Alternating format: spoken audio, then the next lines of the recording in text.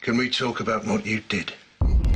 It seemed brilliant. Brilliant. You had this other one made from some bit of my body, and you threw the rest of me away. I could have managed better. Sometimes I'd go out and leave you. And they took you away. I remembered what you were like in the beginning. I wanted that again because you were perfect.